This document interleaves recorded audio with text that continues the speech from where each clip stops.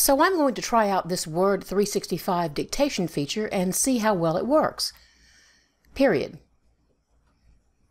I'm already a Dragon Naturally Speaking user, so I'm pretty used to this, comma, and I'm interested to see how this self-corrects as I go through my dictation. Period.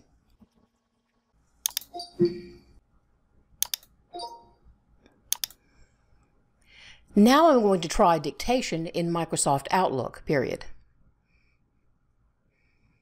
One thing I notice immediately as far as the difference between Microsoft Dictation and dictation in Dragon Naturally Speaking is that Dragon Naturally Speaking would have capitalized the word Outlook in the phrase Microsoft Outlook, comma, because it recognizes that in context, period.